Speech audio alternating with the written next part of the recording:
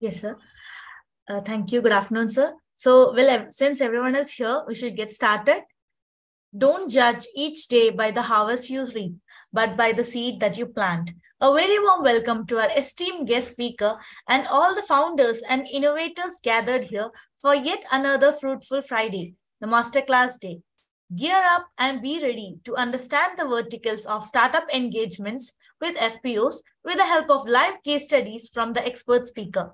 This is the fifth and the last session of Samunnati Masterclass Series Phase 1, a 5-week series aimed at assisting agri-tech and food tech startups to become ready for the market. All new participants can watch the previous session streamed on Samunnati's YouTube channel. I'm your host and moderator, Anupriya. Thank you for taking the time to join us today. Now, I call upon Mr. B. Gopalakrishnan for the welcome address and context setting. Welcome, sir. Thank you.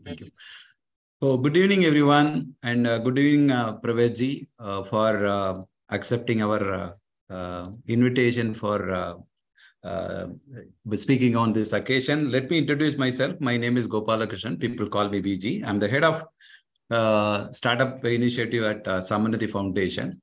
On behalf of Samunnati, I once again welcome everyone for the online Samunnati Masterclass series, a 5-week series aimed at assisting agri-tech and food tech startups to become ready for the market. Samunnati is an open agri network to unlock the trillion-dollar potential of the Indian agriculture with smallholder farmers at the center of it. Samunnati works closely with agri-tech startups, providing both financial as well as non-financial solutions. Our pillar of engagement deeply focuses on founder development, market readiness, investment readiness, and the startups can continuously engage for more growth and support.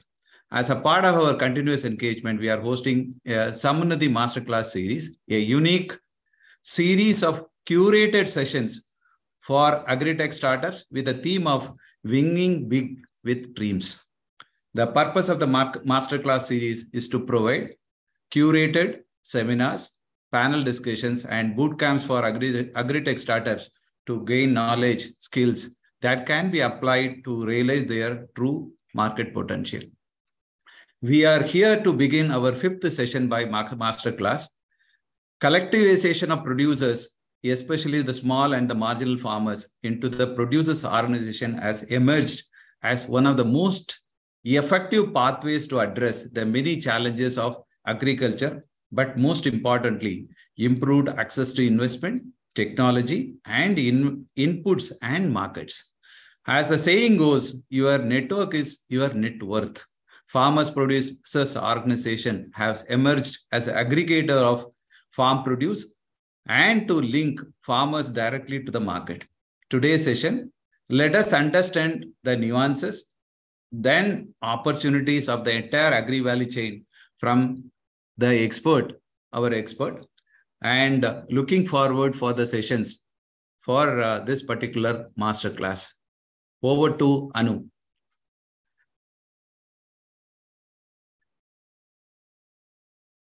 Thank you, Mr. BG, sir.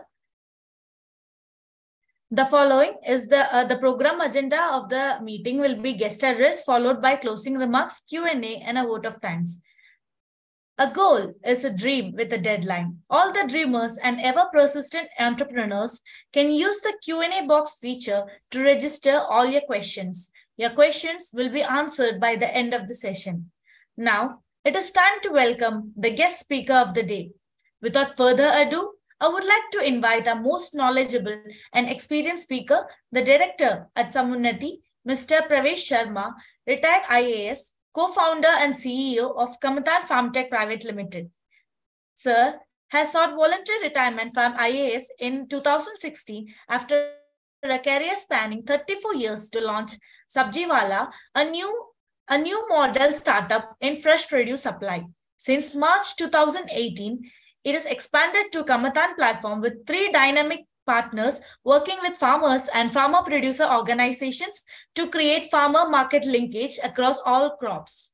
He has served for 5 years as managing director at Small Farmers Agribusiness Consortium 2010 to 2015 Ministry of Agriculture, Government of India, and undertook a successful national campaign to mobilize farmers into producer organizations. He has served for over 20 years in Madhya Pradesh, posting as district magistrate in 5 districts and served for 3 years in Prime Minister's office. He is also a visiting fellow at Center of International Studies, Princeton University, USA, researching food policies. Sir's current affiliations are visiting senior fellow, Indian Council of Research on International Economic Relations, and advisor, Agriculture and Food Processing to Federation of Indian Chambers of Commerce, FICCI, New Delhi. Independent Director, DCM, Shriram Limited, New Delhi. Now, I welcome Sir to address the gathering. Welcome, Sir. Thank you, Anupriya, for your very kind words, and namaskar to all the participants. It's a great privilege to be speaking to such a huge audience of, shall I say, core supporters of the agri sector, because anybody who's willing to take out time at the end of the day to listen to some, old fogey like me talk about agri issues. So there are only 2 reasons that you can do that. For Anupriya and BG, it's a compulsion since they are hosting this. But for the others, I, number one, compliment you for your interest in agriculture and for understanding what are the opportunities specifically for startups in the FPO ecosystem. If you could bring on a few slides which I have prepared to make this talk a little more bearable for you. I don't want to simply bore you with my voice, but I thought I'd put some interesting facts on the screen for you to absorb, and hopefully that will trigger some questions during the session. Anupriya will keep a track, and then I can look at, if there are not too many, I'll try and answer them to the best of my ability before the end of the session. And what I really want to do before I talk very specifically on the theme of what are the business opportunities for startups in the FPO ecosystem, I think that my unique contribution, if any, to this session would be to bring you some understanding of the larger ecosystem of agriculture in which agri startups are seeking to carve out a place. When you go into a, let's say, unknown territory, you go into a jungle or you go into a desert or you simply set out on the road to go to a new destination, it's a good idea to understand that journey through looking at a map or looking to understand the landscape which you are about to enter. So I always make this point to any young or even older person who's interested in agriculture or trying to create a business opportunity in the agri space.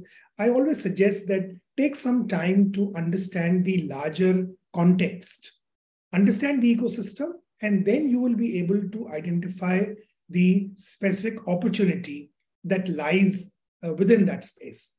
So I'm going to start initially by sharing with you a broad overview of my understanding of the agri sector, especially in the current context. And then we can perhaps look at a few pointers on the opportunities that this setting affords or provides to interested or innovative or entrepreneurial individuals or enterprises. So can we have the first slide, please? Anupriya, can you just move the slide? Should I move to the next slide, sir? Yeah, please, next slide.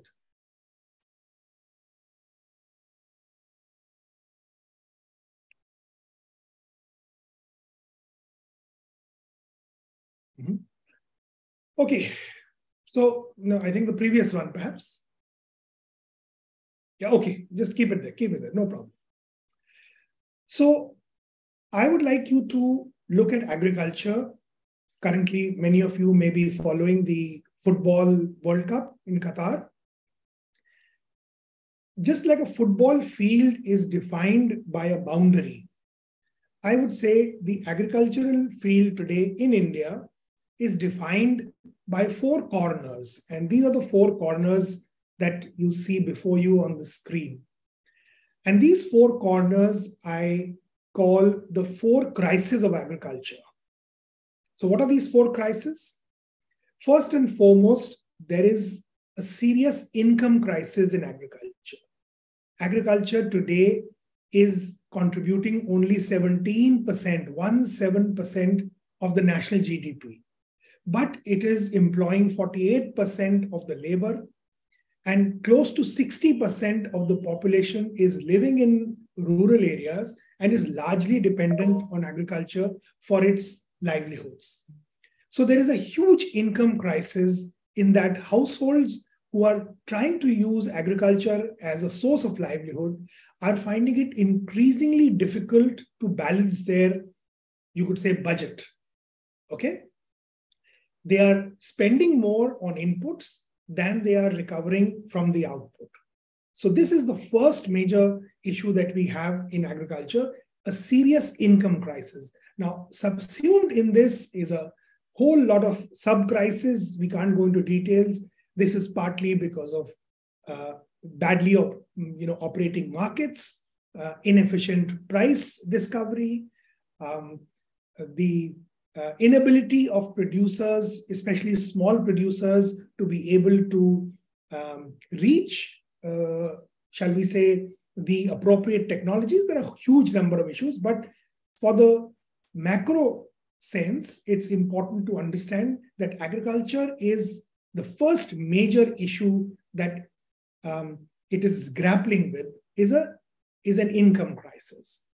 And please, as I speak about these crises, some of you may also be looking at the opportunity in this crisis, because if there's a crisis, there is an opportunity to solve that crisis. So as I relate these 4 crises, I will try and link up when I come to the second part of the presentation to the opportunities that lie within these crises. The second major crisis of agriculture today, or the second corner, like a football field, the first corner is the income crisis. The second corner is what I call the factor productivity crisis. What do we mean by factor productivity? The factors of production of agriculture are obviously primarily land, water, labor. All 3 are in serious distress. Soil degradation, falling soil health, salinity, the declining productivity of soils, all these are issues that you have been hearing about. But if you concentrate on even one farm, at the level of one farm, all these crises converge to create a real macro crisis for the farmer. Water, 85% of our fresh water is going into agriculture. It's depriving both industry and urban areas of their fair share, but yet we are not getting enough value for that enormous amount of water that we are using, or some people say wasting. We are perhaps over investing in certain kinds of nutrients, especially nitrogen-based nutrients, which is also leading to declining soil productivity.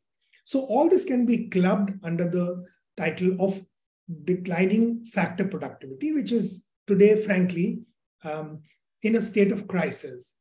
All of you, I'm sure, are aware of the increasing interest in sustainable agriculture, how it is linked to the rapid changes in climate which are taking place, the onset of global warming. All of you, I'm sure, would recall that in February this year, we were looking at a bumper Rabi wheat harvest in northern and central India. But in a matter of 3 weeks, an unseasonal spike in temperatures brought that harvest down by almost 9 to 10%. So India, which was planning to export large quantities of wheat to the world, our Prime Minister spoke at a global forum and said India will feed the world. Yet the national government had to impose a ban on export of wheat because of a sudden change in weather leading to decline in the production. And this year, wheat prices have been unusually high compared to the previous 3 years. So this is one, you could say, very dramatic effect of this declining factor productivity. The third crisis in agriculture is a human resource crisis. Now, this sounds counterintuitive because if you have a sector where there is a surplus of population, how can there be a shortage of labor? But the truth is, the younger generation in the villages is simply not interested in taking up agriculture as a preferred occupation. They would like to seek skills, education, and move out of the village. You will meet in metros like Delhi, Bangalore, Mumbai, Hyderabad, Chennai, you'll meet thousands of youngsters who are either working for Zomato or Amazon or simply, putting on some uniform and standing outside a building as a guard. And one simple question will tell you which is the district or village. Possibly most of them would be from Eastern India or Central India, where agriculture is not able to support the kind of incomes to live a decent life. So they are simply migrating even with their low level of skills. So agriculture is facing a real crisis of human resources. And it's questionable if we'll be able to sustain our current levels of production and productivity if the current trend of the migration of the youngsters from the villages continues to take place. And the fourth crisis of agriculture is what I call the huge capital squeeze at the level of especially small and marginal farmers. So when I say capital squeeze, I mean the declining flows of formal institutional capital to agriculture for investment, for crop husbandry, for investment in machinery, for investment in farm improvement, for investment in better technology. Over the last decade and a half, this is anecdotal, I'm sure, evidence which has already, you've come across in the newspapers or journals or in, various debates or seminars. Banks, especially public sector banks, have closed down rural branches by the thousands. The penetration of the private sector banking in the rural sector, which was at one time assumed to have, to be a sector of great opportunity, that has simply not happened. New age players like Samunnati and like many other NBFCs and other players have tried to make up some of this slack, but they certainly cannot compete with the reach of the banking sector. So overall, public sector resources into agriculture have fallen drastically over the last decade and a half. And basic economics suggests that it is public investment in agriculture that leads or crowds in private investment. So if there's a drop in public investment, there'll be a commensurate drop in private sector investment. Here we mean, when we say private sector, we of course talk about the farmer as the investor in his own farm. So these are the four, I would say, corners of the agricultural field, which in a sense define the playing space. This is the space in which any agri startup, whether it's a Samunnati or it's any one of you who are thinking about entering this domain, these are the four major factors or crises that you have to contend with. As I said, maybe I have only highlighted all the shortcomings, but I've done so deliberately because I hope that some of you can automatically see the opportunity or how you can enter this field and maybe solve for some of these problems going ahead. So next slide, please, Anupriya. So I'm going to sum it up. Yeah, let's have the third one also. No, let's have all three. Okay. No, the last one, please. Yeah. So in agriculture, to sum up, I would say whether you are in India or you're in Africa or you're in America or in Southeast Asia or China, there are three things that agriculture and agriculturists require. It's capital, it's access to markets, it's access to technology for continuously enhancing their productivity and resource use.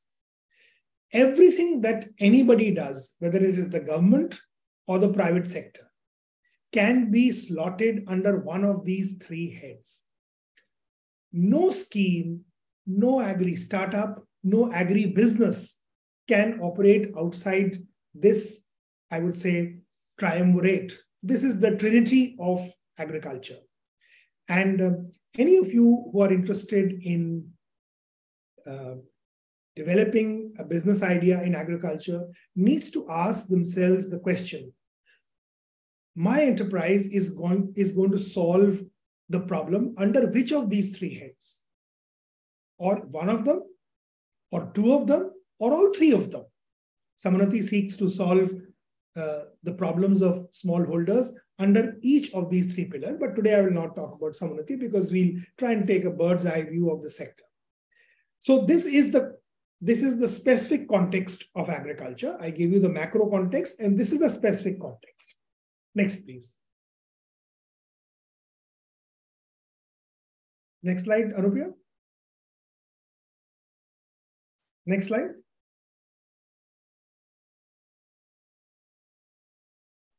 Sorry, can't hear you, Anupriya. Just a second, sir. It's taking a bit of time. You switch off your video and try. I'm trying.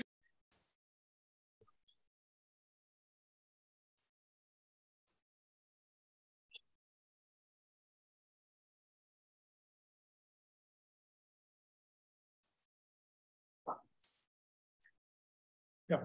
Yes, sir, it's visible. Right, right. I've now brought this slide before you to help you get a comparative understanding of what are the huge barriers to entering the agri space as a business enterprise. And I've tried to compare the situation for enterprises in the industry and the services space. So the first column is if it was an industry, shall we say, based enterprise, what would be their experience in accessing the key factors of production compared to services or agriculture.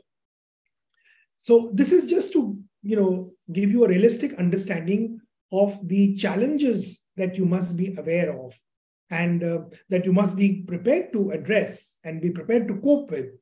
One of the biggest myths that's going around is that entry into the agri space for a startup or for any business is actually the easiest compared to industry and services. And I would argue that actually this is a misrepresentation of the reality and of the real ground situation.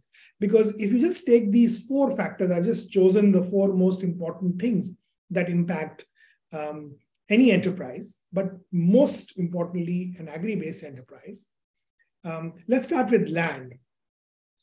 Land for industry is a barrier, but at least there are policies to enable industrial enterprises from the smallest enterprise to the biggest enterprise through either some industrial estate or through some policy of conversion of agricultural land to industrial land in most of the major states. For services, this is not a constraint at all because most services don't need land as one of the initial inputs to kick off. Services can be kicked off virtually. They can be set up in a hired premises. So land is not really a constraint, an entry barrier for services. But for agriculture, especially if you are trying to set up, let's say, a food-based enterprise or something which requires land to set up infrastructure. It could be a warehouse, it could be a seed grading plant, it could simply be an input shop. It's a highly restricted area with major entry barriers. And this unfortunately is true across most of the Indian states. There are very few states which allow an easy access, especially to a formal business enterprise. There are some activities that farmers can undertake, but even those are under very, very controlled conditions. If you look at a factor like labor, we know that in industry, there is a surplus of labor looking for jobs, especially low-skilled jobs. So the power of industry to bargain, shall we say, low wages is very high, because there is more labor than there is employment in the industrial sector. So it's a buyer's market. In the services sector, since skills are not so important, there is certainly a wage advantage that services or service-based enterprises enjoy, because the entry barrier to, let's say, to onboard a worker in Amazon or in Zomato or in any other service-based enterprise, let's leave out the few high technology services. But for most of the services, entry level for labor is not a challenge. In the case of agriculture, there is a surplus, but skills are low. More importantly, mobility is low. Labor is concentrated in large pools in regions where, in any case, agriculture enterprises are few, shall we say, Eastern India.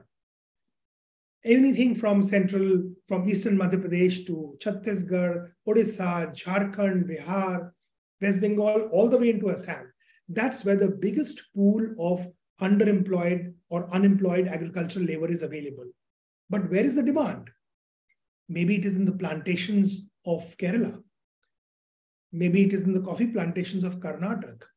Maybe it is the food enterprises of Tamil Nadu or Andhra or Telangana. So there is a mismatch between the availability of cost-effective labor and the demand. This again becomes a huge barrier for agri-based enterprises or agri-startups to get into a growth momentum. Let's come to capital.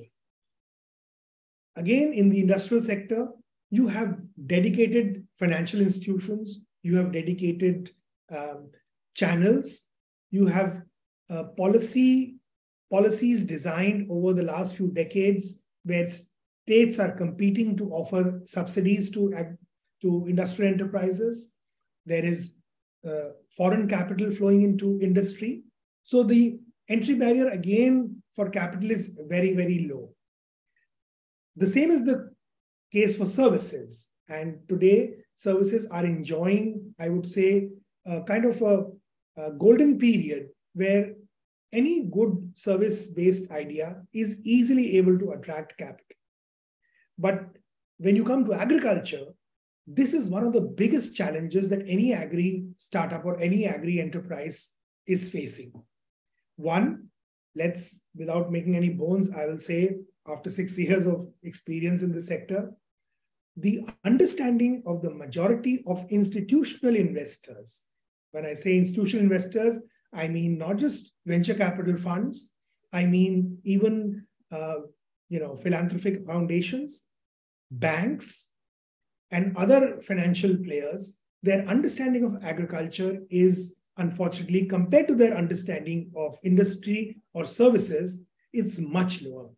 Therefore, their ability to appreciate an innovative idea or be able to see its expansion and growth is far more challenging.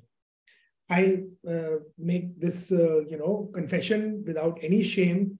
I met over 100 investors. I'm not exaggerating. I have a list in my diary.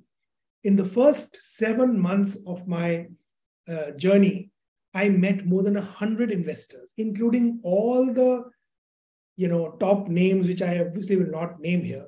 But I met every major investor from the investing community. And I never raised even a rupee of capital.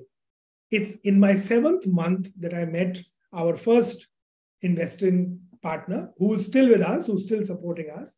But one of the things that I realized in that journey is that the understanding of agriculture and agri-related issues and also agri-related opportunities in the investing community is extremely low. And that's one of the reasons why agri startups, compared to other startups, are not able to raise the same volume of capital and also with the same regularity. Lastly, I'll come to markets. Now, for industry, if somebody is making this pen, if this pen is being made in India, it can be sold anywhere in the world. There is absolutely no barrier on a manufacturer based in India to sell a pen to anybody who's willing to pay that price anywhere in the world. The same is the case with services. Once you are clear about what your service offering is, you can actually offer it to anybody who's willing to pick it up for the price that you are claiming. If that price suits the buyer, no issue. But in the case of agriculture, you have some of the most restricted markets in the world in our country. And that's a tragedy given the number of people in agriculture. All of you have heard about the Mandi system, or what is called the APMC system, the Agricultural Produce Marketing Committee system. This is basically a legislative framework which forces farmers in a particular region to bring their produce only to a designated market yard where there are certain licensed traders who are given the option of bidding for that produce. Enough has been written and said about this. Many of you perhaps are aware of this yourself. This system has many constraints. It has certainly played a role in helping to sort of aggregate and create volumes from small fragmented holdings. But in many cases, it results in either monopsony, which means a single buyer, or a small group of buyers, monopoly or monopsony, and market access then gets restricted. Large buyers are not permitted in the majority of Indian states. Some people have made a breakthrough. Maharashtra has some leeway in some crops, not in all crops, but in the majority of states in India, direct access to the farmer is not allowed to bulk buyers. You have to go through the marketing system. So I thought that this would just help you appreciate the comparative challenges. If you are one of the, and I'm sure that those who have already launched agri-based startups who may be part of this group, you would be aware of many of these challenges, but I thought it would help to sort of reiterate and understand. I'm not suggesting that this is a reason for not attempting to address these issues or challenges and not finding innovative solutions. But as I said, a realistic understanding of the road ahead is very important when you set out on the journey. And this is simply an attempt to help you with this understanding. Next, please. Anupriya, next, please.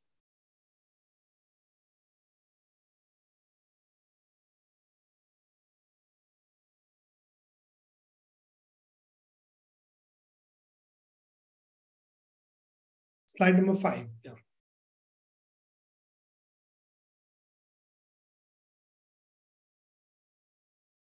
Okay, so I don't want to, as I said, speak for too long because the idea is not to throw a huge number of facts at you, but I thought this, and this is my second last slide, so I'll try and wind up in the next 6 to 7 minutes so that we have enough time left for discussion. Now, I'll speak about the specific context of the FPO world and the opportunity it offers to build, innovative and successful enterprises. Why did we, and I've been at this game for the last now 12 years, starting with my time in the government, and then I felt that I should leave the government because the kind of work I wanted to do was not possible in government. But when we started thinking of this idea of the farmer collective, which we ultimately called farmer producer organizations or FPOs, it was again to address the very specific context of Indian agriculture. Now, we have, and this perhaps figure already, a country with 14 crore farm households, where the average holding size is just 1.16 hectares. Okay, 1.16 hectares is barely 3 acres of land. Now, obviously, reaching 14 crore households is an impossible task even for the government. I am sure that you are following the news stories that the PM Kisan Samman Yojana, which is supposed to provide direct transfer of funds to farmers' accounts, at its peak, it could barely identify around 9 crore farm households. But over a period of time, they found there were duplications, there were ineligible people, and the last installment has been put out to barely 3 crore farm households. This is as per government data, which is out in the public domain. So I'm not suggesting that there are only 3 crore real farm households, but it tells us how challenging it is to reach these 14 crore farm households. So we realized that the combination of the huge numbers, and no country in the world besides India has these numbers. China has moved enough people out of agriculture, so their numbers are now very manageable. So we have 14 crore farm households in agriculture. China today barely has 3 to 4 crore farm households in agriculture. You can see the difference. And the bad news is that this number is not going to significantly reduce in the next 2 decades. So even they are saying that by about 2035 to 40, we may still have around 10 crore farm households, which is a huge number. Okay. The only way that you can address this challenge is by aggregation. Now, ideally, you should aggregate land to create large pools where you can deploy technology, capital in an efficient manner. But that's not going to happen in our country. Our country is a country dominated by smallholders, and we are going to remain with this low farm size, but large numbers.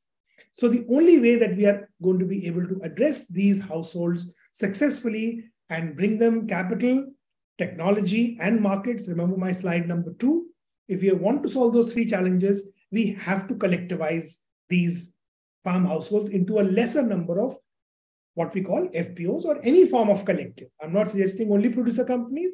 It can be cooperatives. It can be any other form. I'm open to that. But a collective of at least 500 to 1,000 farmers is the bare minimum to be able to solve this challenge. The good news is that, this whole idea has got roots. It is moving ahead. Lots of very good work done in many states. Maharashtra has done fantastic work. Also in Karnataka, Tamil Nadu, Madhya Pradesh, UP, let me tell you, has today more than about 600 FPOs. So there is great stuff happening there. And we currently have around 30,000 FPOs registered.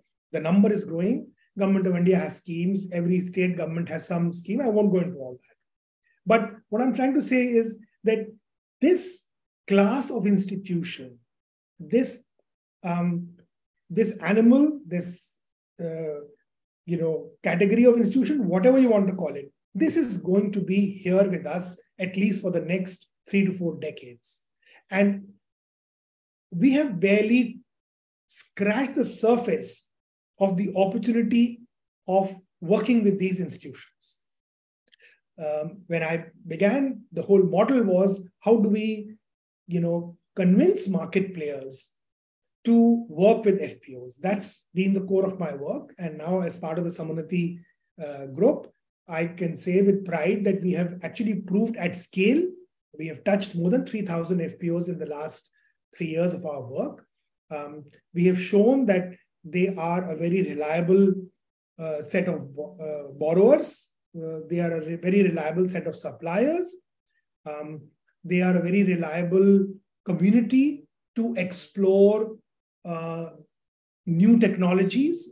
And now we are hoping to inaugurate the next phase. That's not the subject today, but I'll just give you a hint that in the next 6 months, Samunnati will be launching some very unique models for value addition with FPOs. So there is a huge, huge opportunity in this space. Again, I would suggest that the spread is not even, but actually the biggest opportunities lie in central, eastern, and northeastern India, because these are markets which are currently underserved by all the 3 categories I spoke about. They have huge access to capital challenges, huge access to market challenges, and huge access to technology challenges. So There is huge headroom to grow. There is very, very, very low competition. There is a handful of players, barely. In some cases, there are no players. In most of the Northeast, there is nobody who's willing to, enter those territories and look at the solutions that local producers are crying out for. But there is immense amount of high-value product available.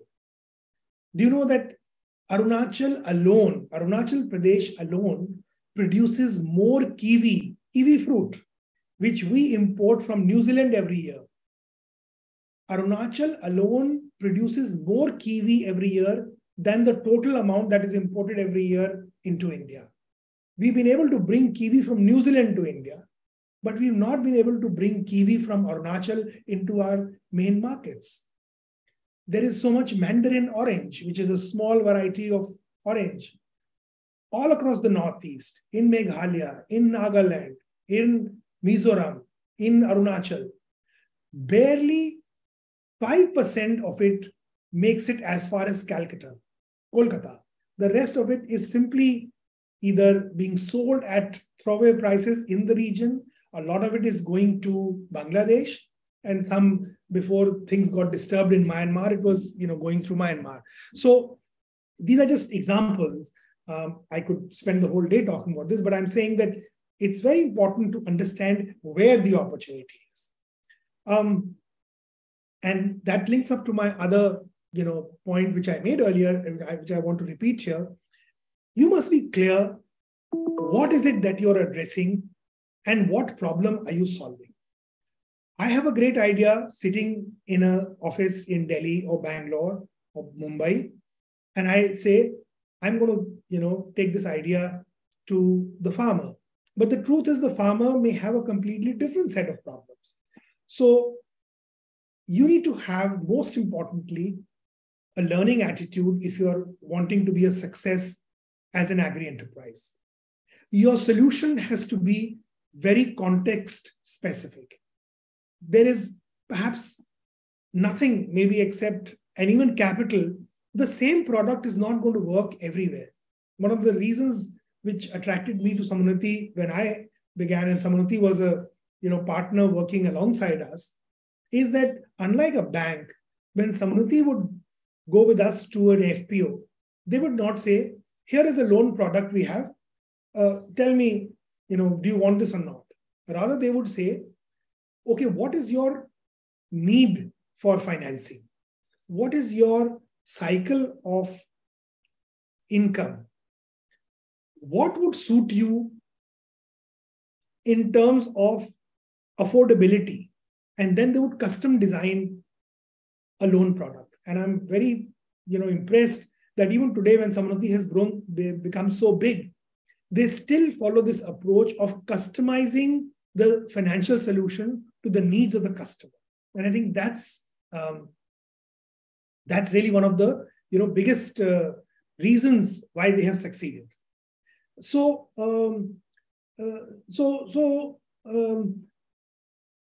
you need to have this approach that I have the desire to solve a problem, but I cannot devise the solution on my own. My solution has to be devised in partnership with my potential customer or client, whatever you want to call it.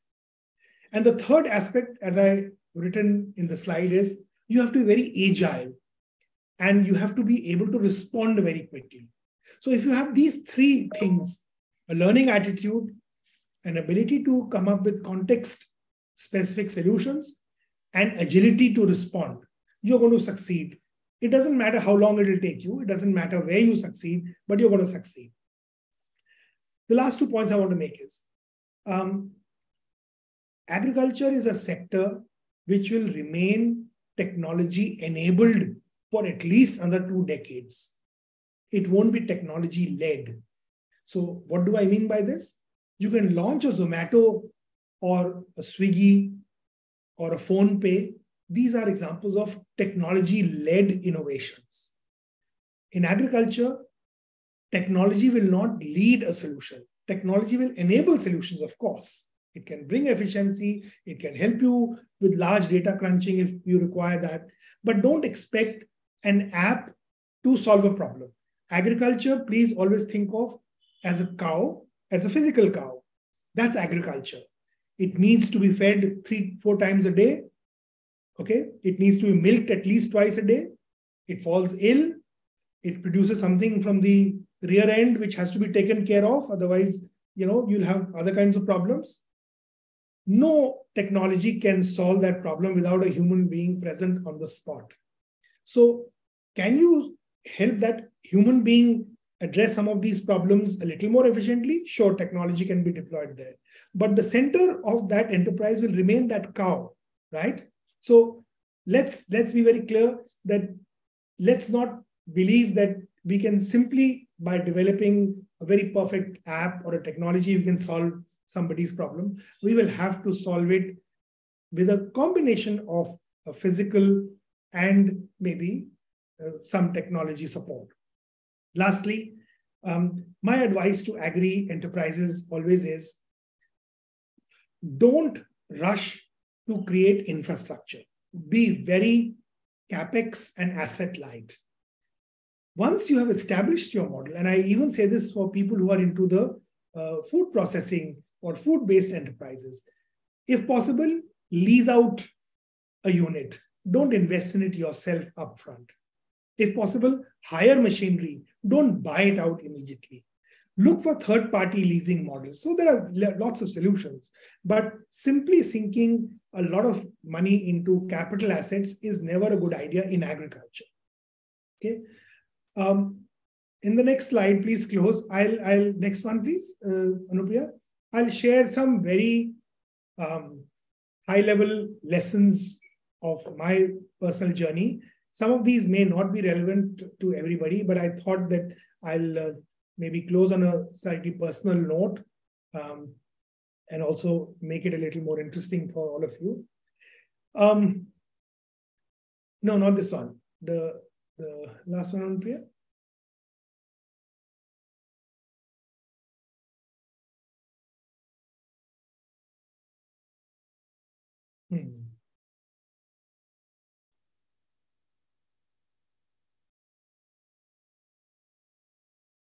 Please enter the agribusiness space and think of setting up an agri enterprise if you are absolutely at ease being at disease. Okay, so this is a contradiction. But if you are comfortable with being uncomfortable, then agribusiness is the field for you. There is nothing in agriculture that ever goes to plan. The FAO calls agriculture and a farm enterprise a factory without a roof. And it doesn't matter whether you're actually doing farming, because an agri enterprise is also, frankly, a factory without a roof. Nothing that you will plan on an Excel sheet or any business plan that you submitted to anybody will work out the way that you thought it would. So the ability to shall I say, respond to the constantly changing reality is an absolute must. I've seen enterprises in the service sector and certainly in the industrial sector where a business plan hardly deviated from its targets by 2 or 3%. But in agribusiness, that cannot be the norm. And that's also one of the reasons why investors are so wary of investing in agri enterprises. So that's one lesson that I learned. The second is, the best way to lose friends is for 4 friends to come together to set up an agri-based enterprise. Now, as you know, many people coming out of colleges, IITs, other institutions have, put together very successful enterprises. You read about them. They are, talking to you from the TV studios. They are being interviewed in the newspapers and magazines. But you will rarely have seen any similar example from the agri space. So as I said, it's great to be hostel mates and, conceptualize an idea in the canteen or the cafeteria or the dining hall. But the reality of translating that into business on the ground is a very different. So I would say that partnerships should always focus on what are the complementary skills or capabilities that are being brought on the table. Simply the ability to, be comfortable with each other should not be. And I'm, obviously not going into specifics, but these are mistakes that I certainly made going ahead, that you begin with people that you are comfortable with or familiar with, but that doesn't always make for the best business partners. Financing, whether by, angels, VCs, in the end, you will feel everybody is the devil. Any enterprise which has been through the blender of the fundraising journey will tell you that the expectations, the pressures, the, shall we say, taking the umbrella away when it starts to rain. So these experiences are common across the sector, and you should go in with your eyes open. You should assume that the other person is in the game as much for their self-interest as perhaps you are. You may be very motivated, you may be very, shall we say, ambitious, you may want to make an impact, but that doesn't necessarily mean that the person or the entity which is financing you will share your goals all the time. So be very clear when you are raising money, how much of a convergence of interest is there between the two of you. During COVID, we heard of the funding flood.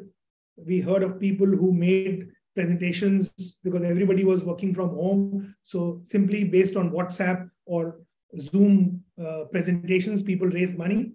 But not all of them were able to sustain that, when sort of normalcy returned and people, went to the ground and found that the gap between the claim and the reality was too much. I've talked about technology already. Don't put over-reliance on technology, especially in Agri. Maybe, as I said, it works to a great extent in services. It works to a great extent in, obviously, areas like data management and the rest. But for core problems of agriculture, again, I repeat, how do we solve for capital, for markets, and for technology? Number 5, I always say that the 3 most important words in the English language are, I don't know. Please take this as your mantra and start out with this approach that I don't know about something, but I should never be embarrassed or ashamed to ask. Nobody can ever, obviously, claim that they know everything about even a specific, shall we say, context. But the open attitude, and I don't know, but I'm willing to ask, will take you a very, very long distance. And lastly, you must throw everything at what you're doing.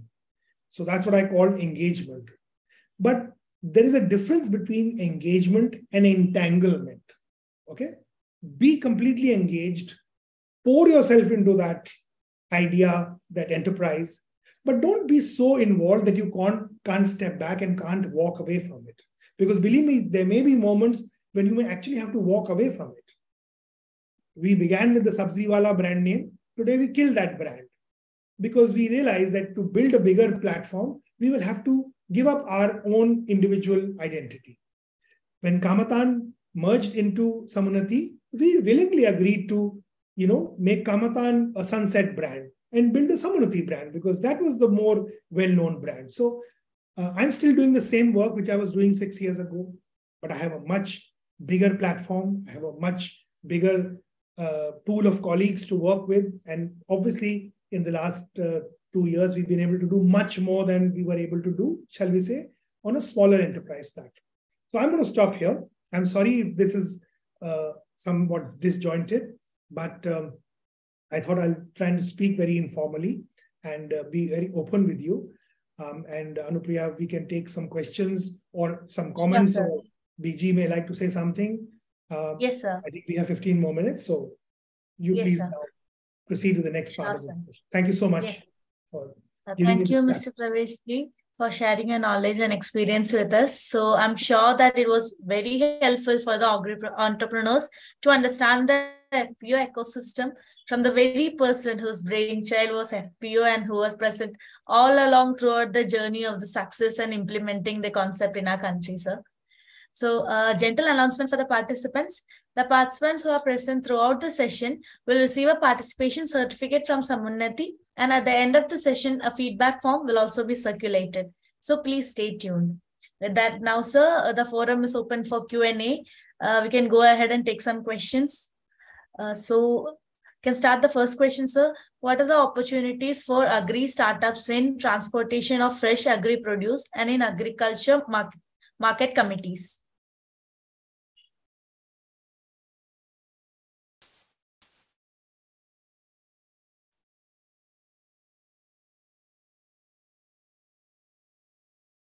Sir, should I repeat the question, sir?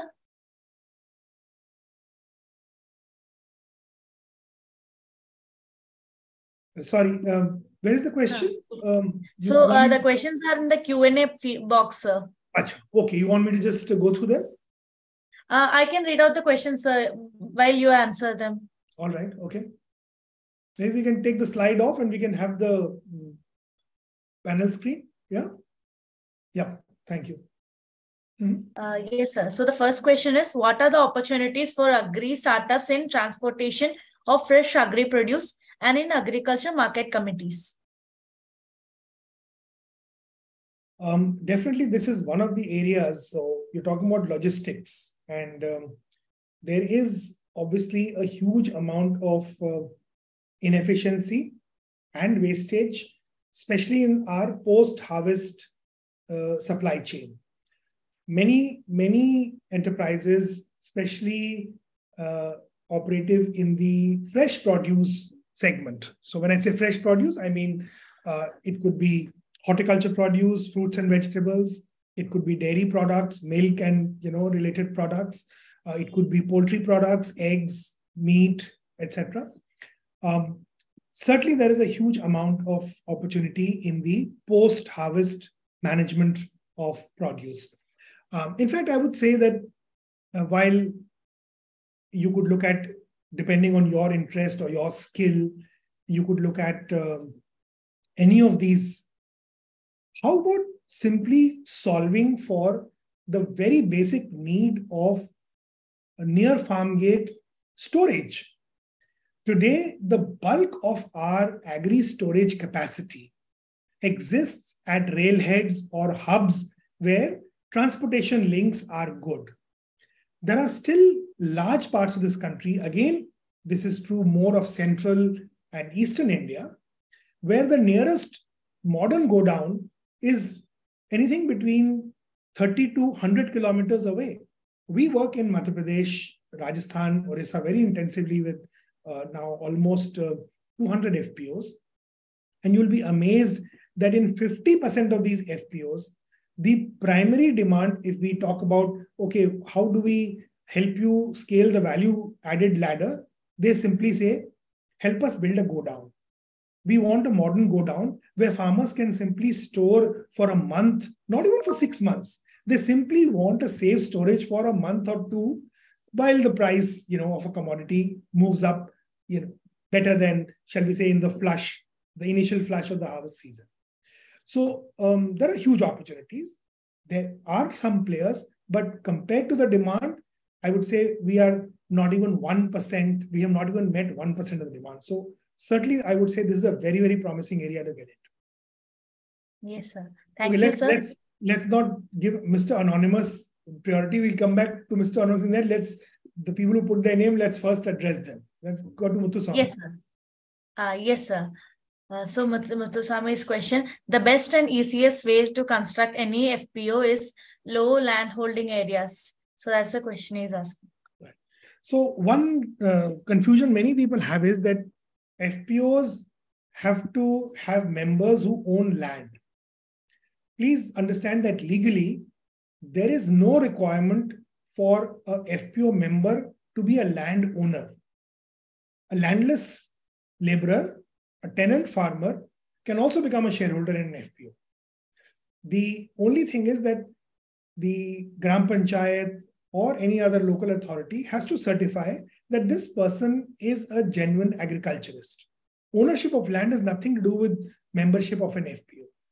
So if you are facing that problem, please raise it at the level of either the district agricultural officer or to the local state government, and they will intervene to make sure that, in most tribal areas, there are very poor land records or no land records. But there are dozens and dozens of tribal FPOs which have been formed in the country. So this should not be an issue at all.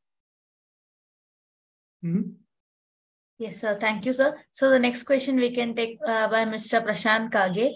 Most or all FPOs are not doing any kind of processing of the aggregated harvest as per required quality of the buyers. To create market linkage for these FPOs, this is coming as a major challenge. As per you, what is the best way to address the first level processing challenges? So when you say first level processing, I think you mean at least grading, cleaning of the produce, yes, because we are talking about primary processing. Bulk produce. We are not talking about conversion. So you're not saying that the FPO should convert wheat into atta or paddy into rice. That's beyond the capability at the local level, right? Now it's the chicken and egg. How will the FPO do that without access to funding to, let us say, put up a cleaning grading plant, a mechanized cleaner grader? Can we help the FPO? Today, there is, as you know, at the national level, there is a scheme called the Agriculture Infrastructure Fund. It's completely online. And any of the enterprises working with FPOs, or if there are even FPO members who are, or NGOs working with FPOs are present here, I would suggest that you should visit that website and see if you can apply, because there's a 30% grant or subsidy, right, for infrastructure for FPOs. And I would say a go down with a cleaner grader should be an essential requirement for any farm-based enterprise if you want to enter into the value sort of game, so that at least you are then able to target buyers who are seeking quality produce, right? But I want to also add here that value addition in farm produce cannot start only after the harvest. All over the world, the quality assurance in agri-produce has to start during the process of cultivation. Most of the enterprises that we are meeting and who are seeking solutions like this, they try to address this issue after the produce has been harvested. But actually, a lot of the damage is already done by then. For example, you can say onions. Okay? Do you know that in India, when onions are stored after the Rabi harvest, I saw in the list of attendees my dear colleague Sudhir Goyal, veteran civil servant of Maharashtra, who did so much work. He was agriculture commissioner. He was also a district chief secretary in agriculture. He's still associated with agriculture. He will tell you in his state that which is the number one onion producing state, the wastage in the stored onion is almost 30%. So 1/3 of the onion that we are producing, we are simply wasting, right? Internationally, the wastage in onion, stored onion, is 5%, just 5. We are 6 times the international average. Why is that so? Simply because of the way we harvest and store the onions. Even if we were to create very modern storage infrastructure, we would still not achieve 5%, because actually to achieve 5%, you have to start doing things from the field itself, from the way you cultivate, from the way you harvest, from the way you dry them, and then store them. So is anybody willing to work in the entire what is called value chain? We have very few FPOs working in the entire crop value chain from production to storage. And I would hope that some of the enterprises, startups present today will be incentivized and come forward, especially youngsters. And that's one area where technology can actually be a very major player. But yes, how do we take that technology to the farmer? How do we customize it to Indian conditions? How do we solve it in a way that farmers can see a delta of additional income flowing out of that effort. That's the challenge before us. Yeah. Next, please. Thank you, sir. So next we can take the question of Mr. Sushil Shekhe. Sir, you mentioned you are not to invest in infrastructure. Can there be a model where startups can lead the infrastructure building? Lack of infrastructure is leading role for failure in agriculture ecosystem. So what are your thoughts on this? Now, obviously, we can't expect FPOs to be able to afford very high cost infrastructure. Why? Because FPOs will be always constrained on the amount of capital that they can deploy. Their balance sheet cannot have high levels of equity. They cannot get outside equity because the law is such that private equity cannot flow into FPOs. Therefore, startups in agriculture will have to come forward and share some of that risk. As I said earlier, they will have to deploy models where you either lease in, you either lease in equipment, you lease in infrastructure, and you make it available to the FPO on a sort of rental basis. These are solutions that are likely to work, but expecting upfront capital to be sunk by the FPO, even through loans, beyond a point that will become unsustainable. Yeah. Thank you, sir. We can take a couple more questions before we end the session, sir. So,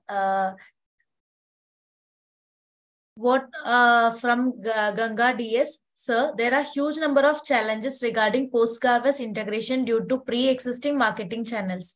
How to tackle this? Well, I don't know if I can give a sort of a short answer to that. That's really where innovation is called for. I'm saying, do we have in this country, we've heard of so many so-called marketing portals being developed, but honestly, without saying this negatively about anybody, why can't we pick up one crop in one territory? I'm not even talking about pan-India or even pan-state. Can somebody develop a portal where the produce held by FPOs in different parts of even one state can be displayed to buyers from outside that state? I'm not saying that we will have marketing relationships, but simply as information. Simply as information. And then let's see if we can attract buyers. What buyers will ask the question, what is the value? What is the value to me, right? Is there a third party guaranteeing the quantity and the quality? Because let us say I'm sitting in Delhi. I want to buy a produce from a district in Orissa. I want to buy maize in Nabrangpur. Somebody is writing that I've done this book my crop. I'd like to see that. But I'm saying, is there a guarantee that I as a buyer have sitting in Delhi that this product is actually held in this quantity and of this quality? Not because the FPO says so or because the startup says so, because a third party who both of us trust says so, right? Can we have simply an information portal? I don't want to call it a marketing portal.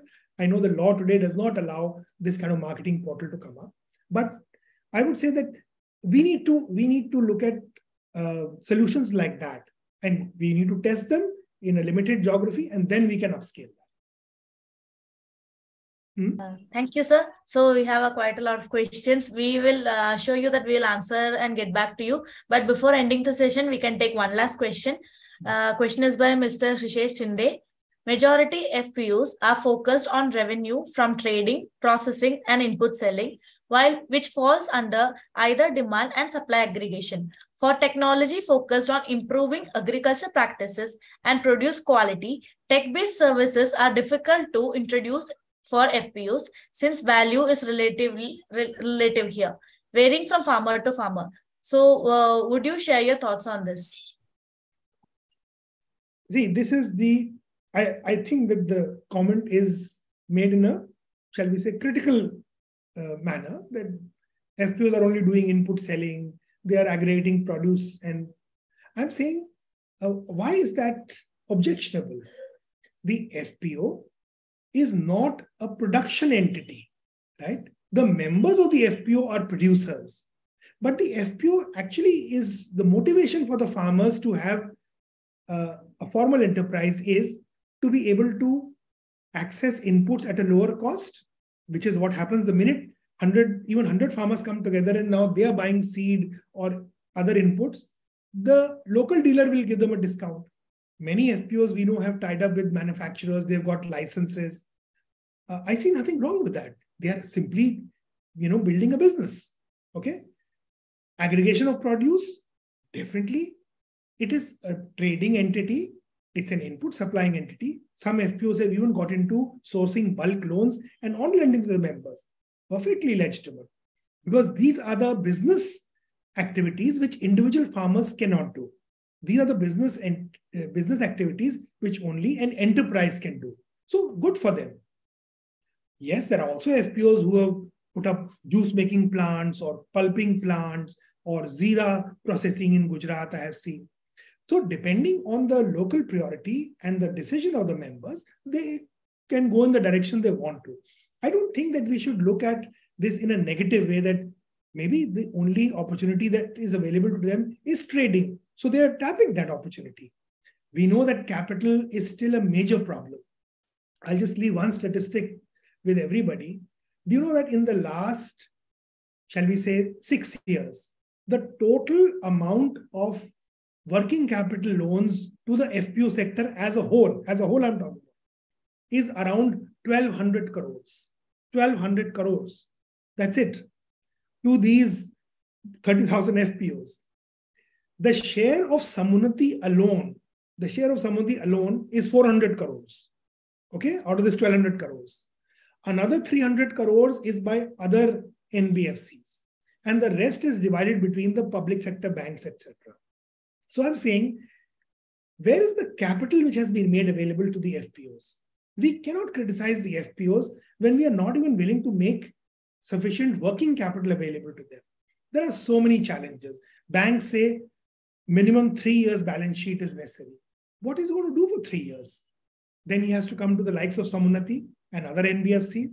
Then the criticism is, oh, but your loans are too expensive. But to make him eligible for that bank loan, he needs a credit history. We are very happy to say that 70% plus of our FPO partners had Samunnati as the first lender. And that the second lender was a public sector bank. So that means that the credit history that we helped the FPO to create attracted a public sector lender and brought the cost of capital. We're very happy for that. Okay. So before we criticize them for this, let's first solve, I would say, those 3 problems. I'll close with that. Let's get them capital. Let's get them access to technology. Let's get them markets. Thank you very much for this opportunity to speak to this wonderful group. Sir. And I look forward to engaging again. Namaskar. Thank you very much, sir. Thank you for sharing your knowledge and experience with us. Now I call upon Mr. B. Gopalakrishnan for the closing remarks.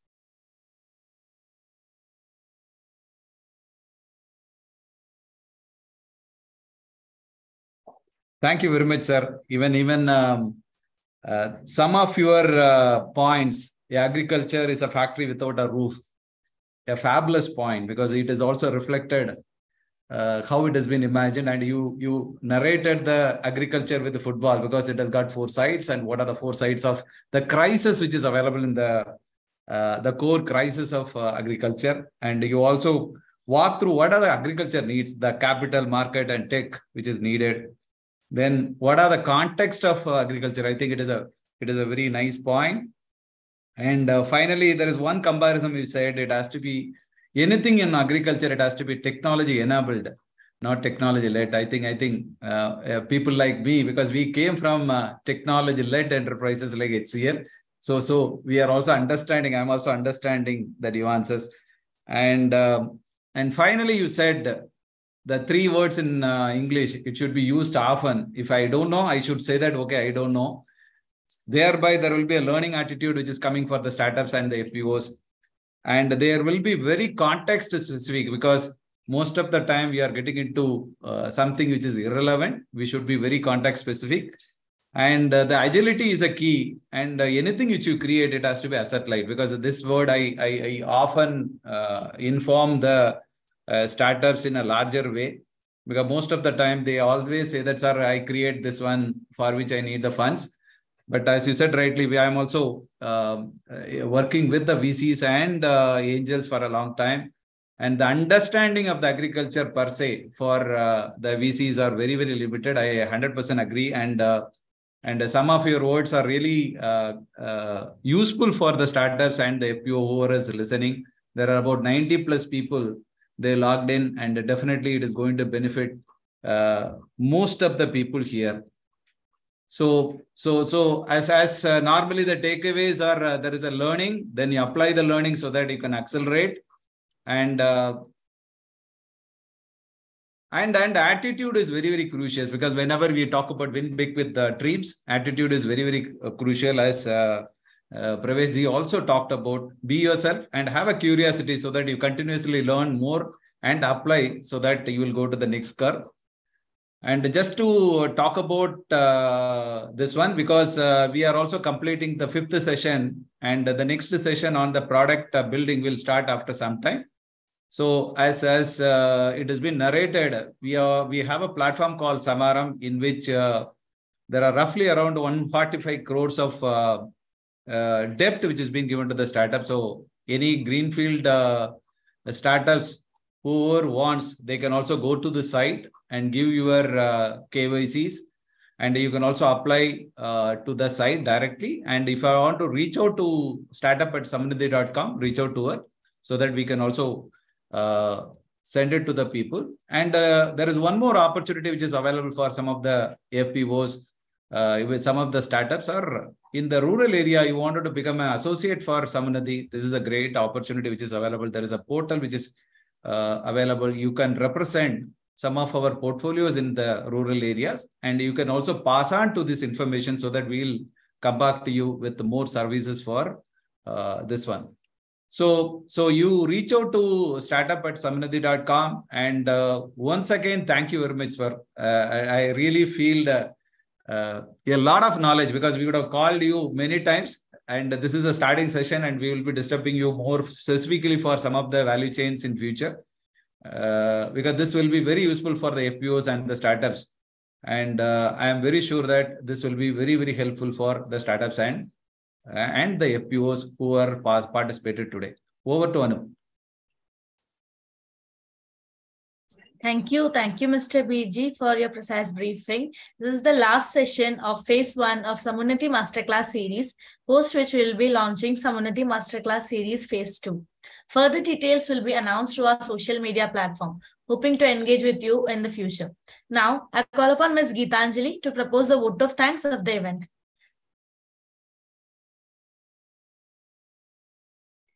Hello all, thank you for joining the session today, and a special thank you to Mr. Pravesh Sharma for sharing his knowledge and insights. I'm very certain that this session will be very enlightening for the budding entrepreneurs, agripreneurs, and all the agri-tech and food tech startups that has joined today. And I would like to I would like to let know my gratitude to all the pool of incubators, our innovators, because without them, this session wouldn't have been possible. As my colleague, Ms. Anupriya said, that the phase 2 session will be announced in a social media handle. So